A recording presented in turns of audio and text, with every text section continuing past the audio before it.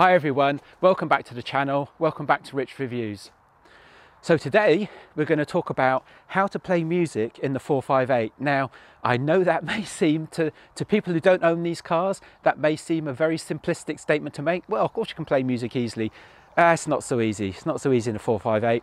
That's because of the interfaces. We're going to talk more about that in a minute.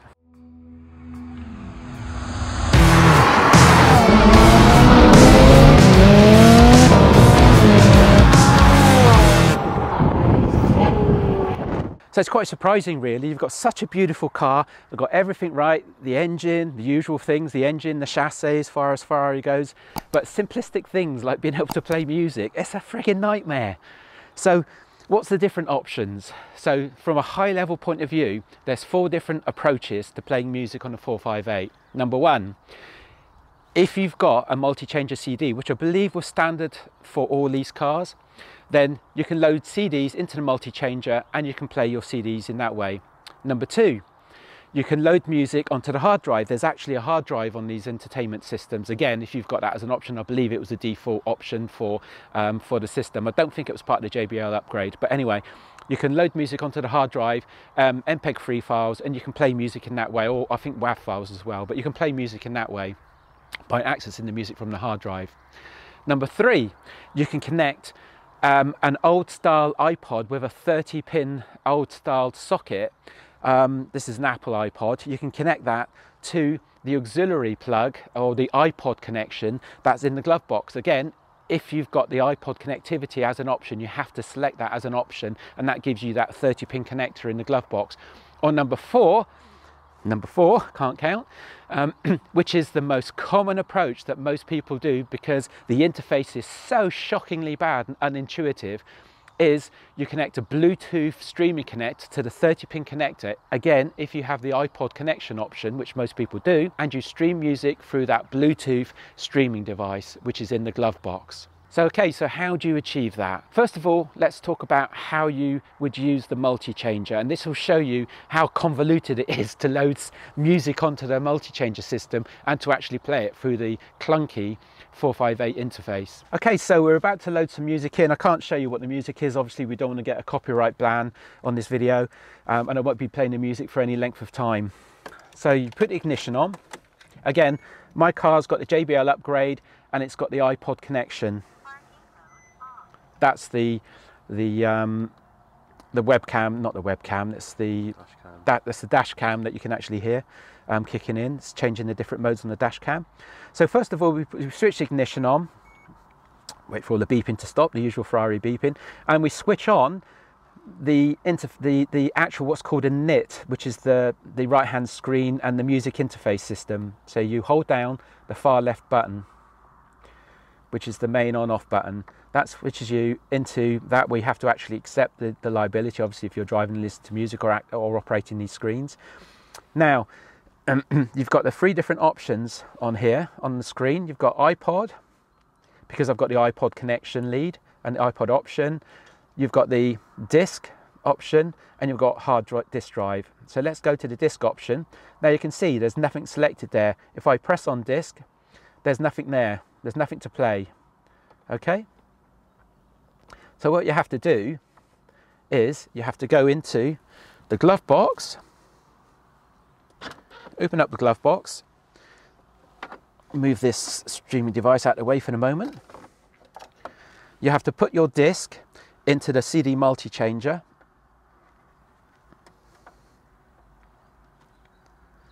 But it won't go all the way in. Why won't it go in? Well, because you haven't told it you want which bay, which of the different multi-changer bays do you want the disc to load into. So you have to then press the load button on the actual multi-changer, non-intuitive whatsoever. This brings up the various different bays lists on the right hand screen, which you've got 6 of. Now it times out, so then you have to go and press it again if it times out. Now you have to actually use the buttons here on the music entertainment system interface, and you have to choose which one of the bays you want that disc to be loaded into. I'll select number 1. Then it operates the motor, and you have to then ease the disc in, and then the disc will go in, and it will actually read the disc and then load it in, and if it's of a compatible format, it will then make it available to be played. How crazy is that? I mean, you're flitting between getting the disc ready, pressing the load button, going onto the screen, selecting the bay that you want the disc to load into, then going in and then teasing and coaching the disc into the actual slot. Can you imagine everybody doing that on a 458 supercar, which, you know, this car was what, 240 odd grand, original sticker price, something like that, you know? I mean, who would want to do that? It's just a shockingly designed interface, absolutely atrocious. And then when we're actually here, then we can go in and we can actually play the device. So you can go in, you can press the joystick, what they call the joystick button, and you can go through and move between the different options. That's the other thing as well. On some items, on the menu item on the right hand screen, you can select some of the items by twisting the joystick, which seems logical and, dare I say, intuitive. But a lot of the other items, like for example going through these different options on the screen to play, rewind and forward the music on a disc, you have to actually nudge it like a joystick to the left or right. Again, why wouldn't that be right or left? I think in general you scroll right or left with the joystick when you're scrolling through a list of items, and you nudge to the left or right when there's different functional options to choose, but it just isn't very intuitive at all. And I'm a techie, you know. I'm a technical consultant that's got a background in software engineering, so it just is not intuitive at all. So I'm just going to stop that now, and that's advertising in effect how you load a disc in. I'm now going to show you how you would eject a disc. Okay, so you're thinking, right, I'm at this position now, I'm in the disc system, I want to get that disc out. How the hell do I eject it?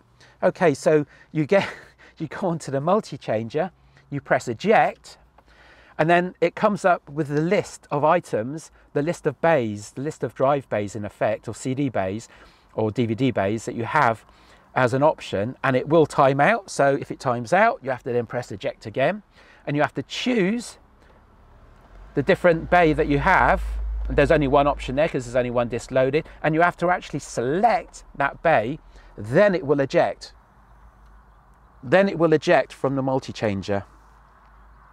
How crazy is that? The second option that you can use, I'm not going to go through all the options by the way, because some of them are very obvious, but what I'm trying to do here is just give you an appreciation of how unintuitive it is to use this interface on the 458, hence why we go to the main option, which is streaming music through a third-party Bluetooth device.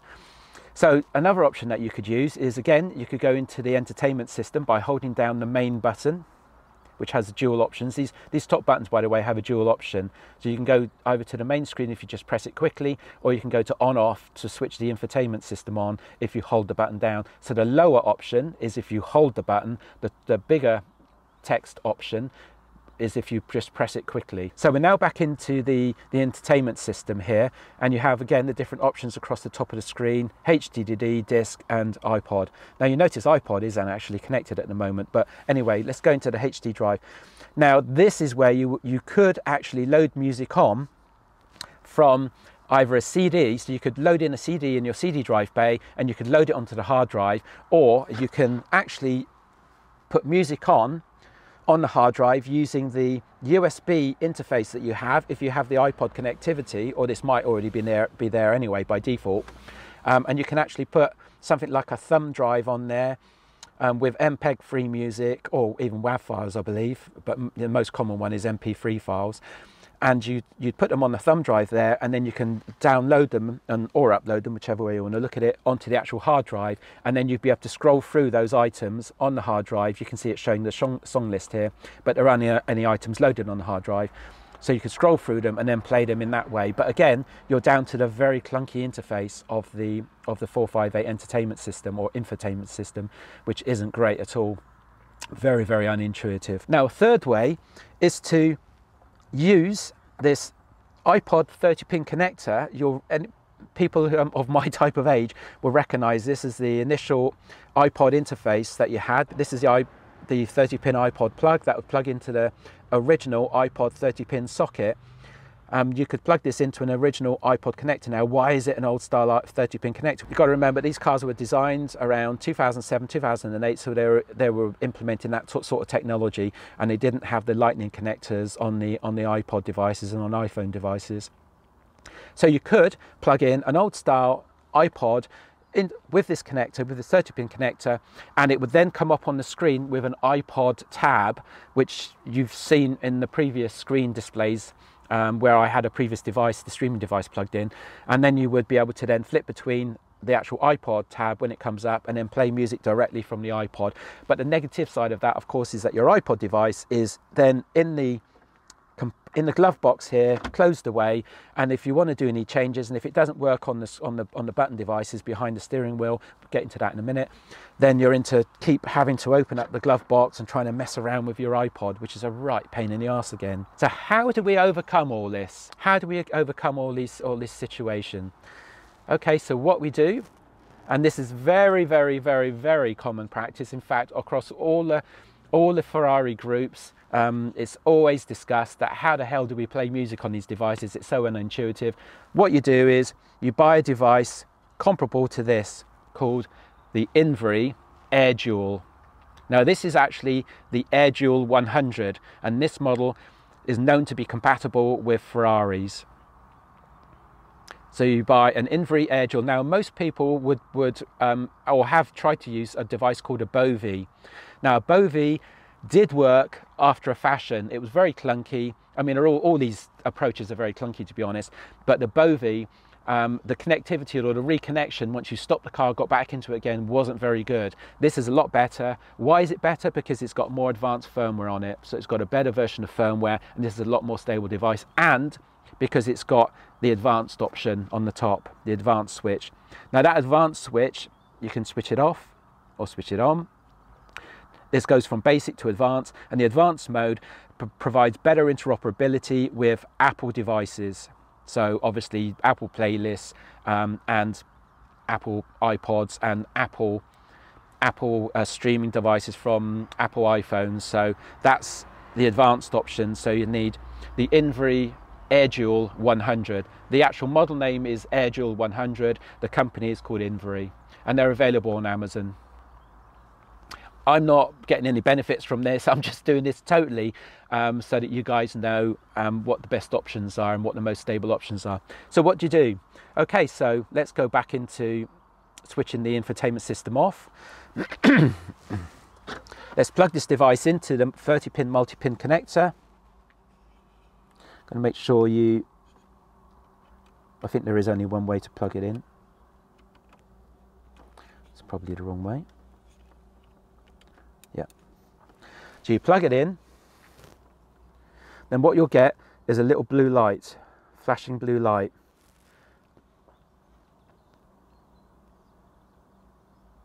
That shows you that the device is connected to the infotainment system and is functioning. So it's now playing from my iPod music device. So it's now playing from the iPod in my iPhone.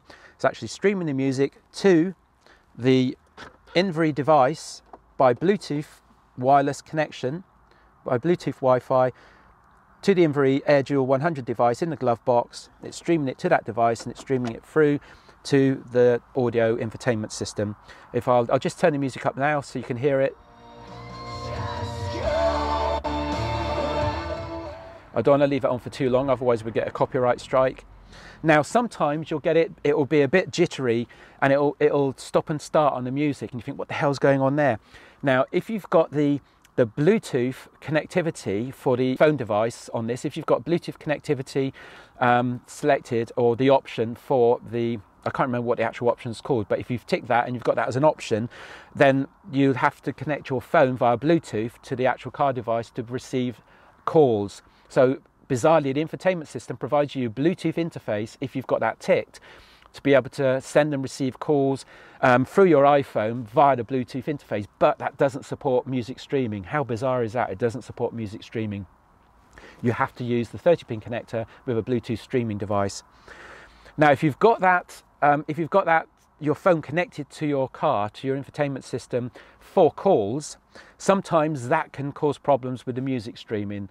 It just causes interruptions and stop-starts on the music for some reason. Now, all you need to do, if that situation occurs, all you need to do is to go into your Bluetooth on your phone, and then, so you go into your Bluetooth on your phone, you choose the Ferrari option, I've already disconnected it, but you actually go in and you select disconnect this device. But in effect, you get the idea. You actually would disconnect the Ferrari device. You go in, you disconnect, you select disconnect, and you disconnect your connection via Bluetooth to the car system, and that would then enable smoother streaming of the music. You then wouldn't get any dropouts.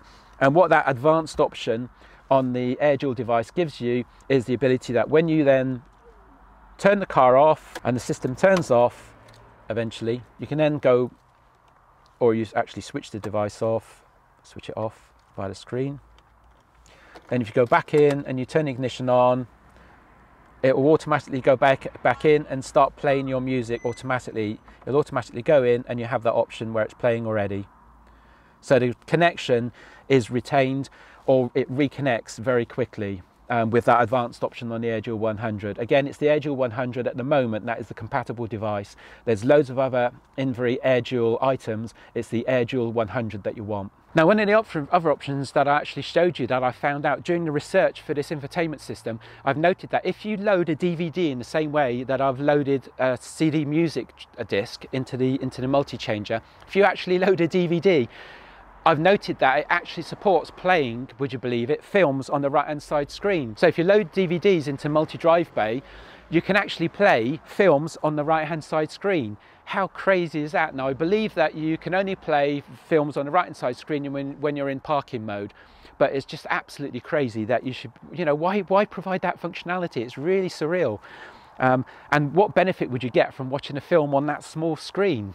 No benefit whatsoever, but you have that option if you want. You can load a DVD into one of your multi-changer bays, and you can actually play a film on your right hand side screen, and you can use the joystick to navigate around the different menu options. So I hope that's provided some good insight into how you play music and what the problems are with regards to this clunky interface on the 458, and the best approach to actually streaming music if you use an iPhone, so you can stream through a Bluetooth device. I believe you can use Android devices as well, but I'm not very conversant with that because I'm very much in the Apple ecosystem. So I hope that's been very informative for you. And as I say, just to recap, the best approach is to use an Invery AirDual 100 device and use that connected to your 30-pin connector in the glove box, and then you get the iPod tab come up, and then you can actually use that and the functionality there through the very clunky interface to actually play music. But also, don't forget, you've got the different options on the steering wheel that manage the infotainment system as well. The left-hand buttons behind the steering wheel provide the capability to turn the volume up and down. This is actually behind the steering wheel here. Provide the capability to turn the volume up and down, and on the right hand side you've got the ability to move between tracks. You can go to the next track or the previous track on the right hand buttons. And there's a button press in the middle as well, but we won't get into that. That allows you to change between the different bands and options of music, so between radio and the different tab options on there, between iPod, hard disk drive and CD. And on the left hand side it allows you to use the voice recognition system. So hope that's been very informative for you guys. If it has, then please give it a thumbs up, give the video a like, very important for the channel. Thanks a lot for watching guys, and we'll see you in the next video.